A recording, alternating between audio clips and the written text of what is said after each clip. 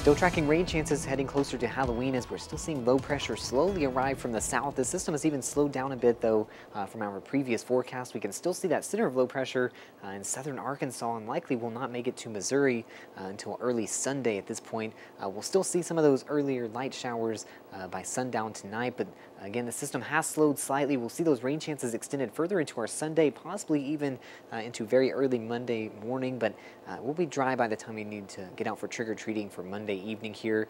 Just a good idea to keep that radar handy, especially if you have Sunday plans, as that's looking about the wettest day of the weekend. For Saturday, we are mostly dry until we get some of those evening sprinkles in from the south, but otherwise, we'll track those building clouds throughout the day, just keeping temperatures very seasonal all weekend long. We even end up closer to just the 50s throughout the day on our Sunday as we track that rain in. Again, we'll likely catch some of those showers very late this evening, past sundown, so you're good to go for most of the day Saturday.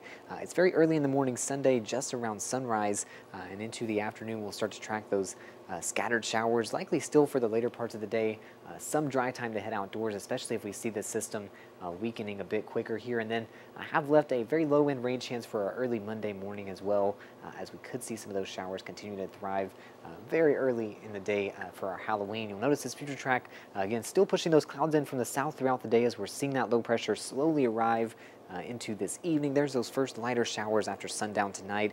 Still plenty of time to head out here for Halloween plans for our Saturday, and you'll notice that low pressure still just slowly moves to the southeast, spinning to just the outskirts of our area here very early Sunday morning. That's where we'll maybe catch some of these heavier rain bands, likely only getting just some isolated heavier downpours. I think this is even overestimating some of that activity we'll deal with. Most of Mid-Missouri not expected to even get above a ½ inch of rainfall out of the system, and it's already on the weakening trend here today. We'll really notice that as we get into later Sunday here.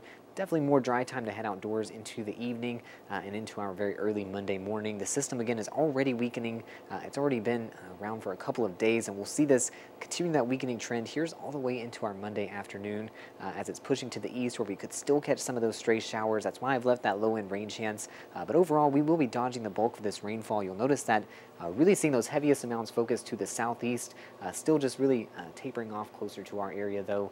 Most of us still set to receive less than a ½ inch here of rainfall. And this is a look all the way through our Monday evening forecast. Temperatures looking a bit cooler here for the start of the work week as we are dealing with those clouds longer than we previously thought. So that'll likely keep temperatures topping out in those mid to lower 60s throughout the day.